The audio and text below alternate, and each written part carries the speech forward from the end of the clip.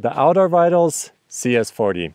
I received it a few months ago, and since then I've used it on a 5-day hike in northern Norway, as well as several shorter hikes here in Italy. In this video, I'll share all the things that I like and dislike about it so that you can find out whether it's really worth the $350 price tag.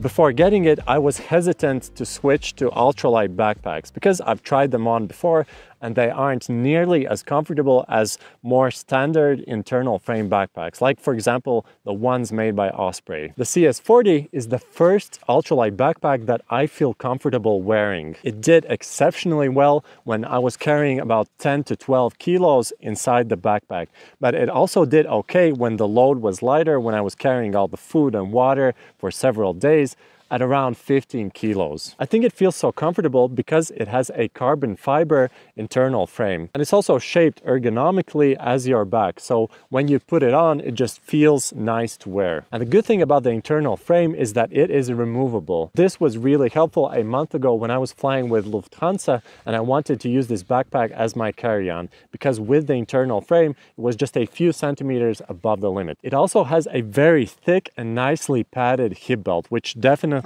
helps a lot. And the hip belt is also removable, so theoretically, if I'd want to use this backpack as my day pack for day hiking, I could remove the internal frame and the hip belt. And I think it's a nice option to have because it means that I don't need to buy a new backpack for day hiking. There's also a lot of padding on the back side of the backpack as well as the shoulder straps, and it also has a chest strap and load lifters. I still think it isn't as comfortable as, for example, some of the higher end Osprey packs. They just feel much more comfortable and you can carry pretty much 20 kilos with them and still feel comfortable. But the CS40 is very close, and with 15 kilos, it's still very comfortable.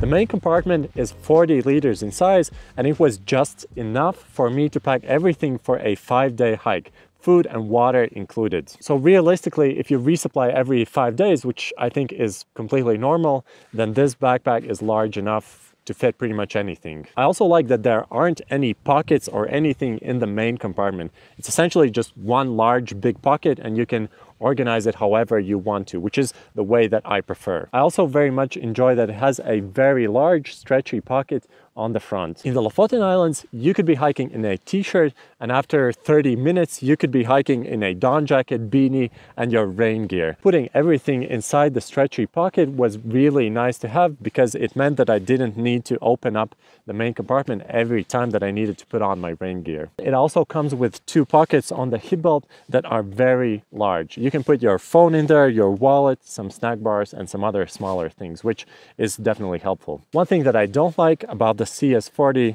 is the side pockets. I could see them being useful for some people, but I personally think that they're too large, and I think they could be made from a more stretchy material. When I put a water bottle in there, it just moves around and it basically isn't secure. One time I even noticed while I was pausing that I basically dropped the water bottle and I could have lost it, which would have meant that I would need to return. So not ideal. But one advantage to this was that I was able to put my trekking poles on one side and my tripod on the other, and I was able to secure it with these drawstrings on each side. And another thing that I don't like about the CS40 is that it doesn't have a drawstring for holding my foam sleeping pads. But luckily they've included loops at the bottom, which means that you can put in your own drawstring, which is what I did.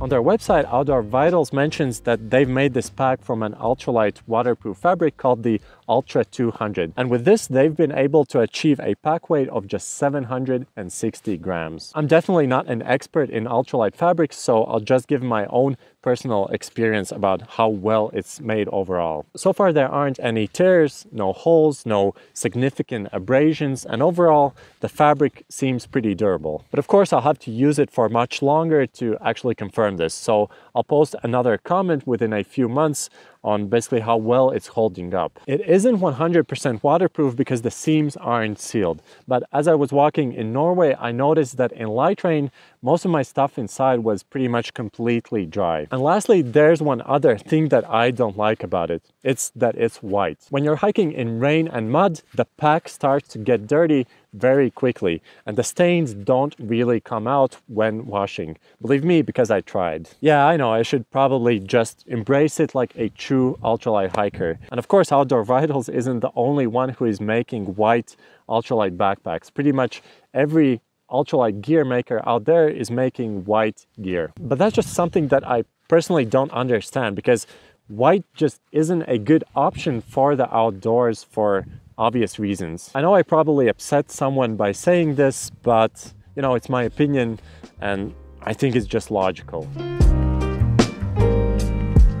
Honestly, this is my first ultralight backpack, so I can't objectively compare it to other ultralight packs. But overall, I really like it, and there are just a few minor things that I don't like about it, like the side pockets, the lack of sleeping pad straps, and also that it's in white. I like it because it's simple and minimal, it seems really durable, and it offers a lot of space in the main compartment, in this pocket on the front, and also the hip belt pockets. But the main thing that I love about it is that it is really comfortable. It's pretty much as comfortable as a lot of packs that weigh twice as much. Of course, it won't do well with 20 kilo loads and up, but with a 15 kilogram load, it still feels really comfortable. So if you're looking to get into ultralight packs, I think the CS40 is a really good option. Personally, this is my new go-to pack whenever I'm hiking. In fact, I'm on an overnight hike right now, and my dog and my wife are waiting on me, so I should probably